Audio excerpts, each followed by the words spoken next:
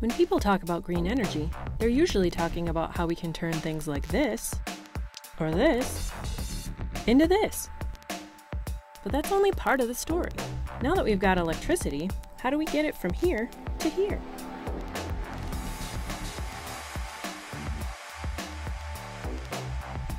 This isn't a new problem. When everyone wanted electricity in their homes, electric companies had to figure out how to get the power from the plant to their customers. So they built big grids of power lines. Well, the technologies and methods that we use in the distribution system basically have been around since the days of Edison and Tesla. That's over 100 years. Really? We have new ways to generate electricity, but we're still using the same 100-year-old technology to get it where it needs to go? Maybe we need to update that.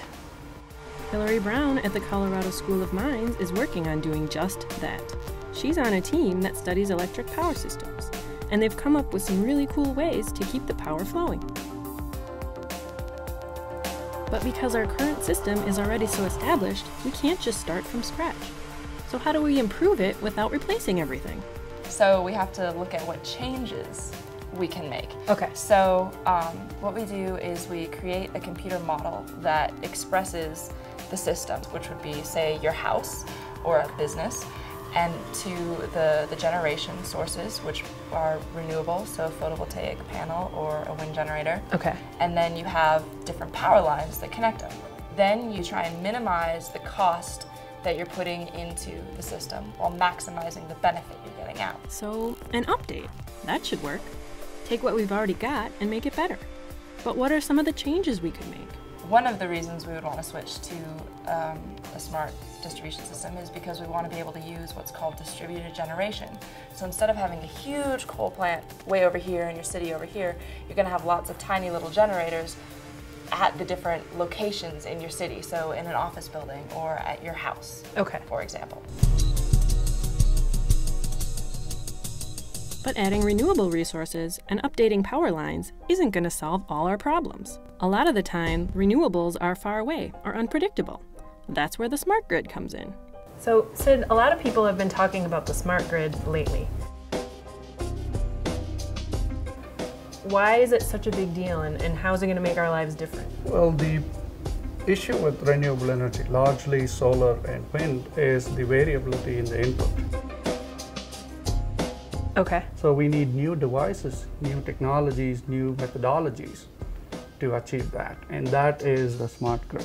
Okay. So your lab is working on ways to make sure that we have a reliable, constant stream of electricity, even though the ways that we're getting the electricity might not always be constant. That's right. Ted Song at UT Austin is an engineer working on a new piece of technology that regulates the power that comes from different sources, so we can use it in our homes. Okay, so when you are trying to connect different sources of energy into one system, we have control issues. We have to solve a lot of equations, and we have to do computer simulations. And also, after computer simulations, we make designs for converters. So you actually had to build this entire converter. Yes. Look at all these cool Right, things. you know, so it's like, yes, Lego, like having fun with different components. What's that? But it must be fun to be able to build it however you want. Right. Kids, you need math. Smart grid won't just help us use renewable energy, it will also help us control the flow of energy to and from our lives. Think about it like a highway. Only right now, things only move in one direction. All the energy is going from the power company to your house.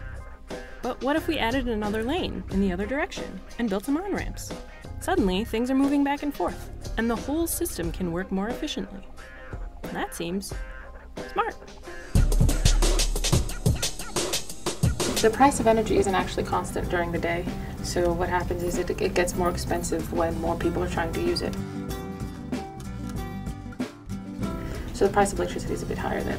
So you have a certain amount of loads that you can adjust. They are what they are. So by loads, you mean like big draws of electricity? Right, like your dishwasher, your washing machine, your clothes dryer, things like that. That that if you ran them at 6 p.m. or 2 o'clock in the morning, you don't really you're not really gonna care. So this information about when I want to do my laundry or run my dishwasher ends up directing the flow of traffic on the electricity highway.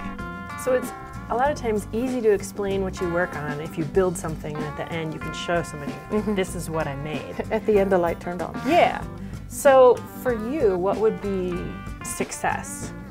Success for me would be Have it something that's user-friendly. doing what they call shifting the peak load, Okay. which is during that time when everyone gets home from work and turns everything on. If you can move it, you save a lot of money, is really what it is. So your definition of success is helping people save money. Yep, helping people save money. like it. One house at a time. And it's not just about saving money. Let's say your house has solar panels on the roof, and you're actually converting more energy than you need. You could sell that excess electricity back to the power company. That's good for you and the environment. Electricity. Our lives are all about it. More than ever, we need better ways to keep the energy moving so it can keep us moving. We've been doing it the same way for so long that we almost forget how the power for our laptops and cell phones even gets there. Smart Grid will help us change where our electricity comes from and how we all use it. Because the power that charges your smartphone should be just as smart.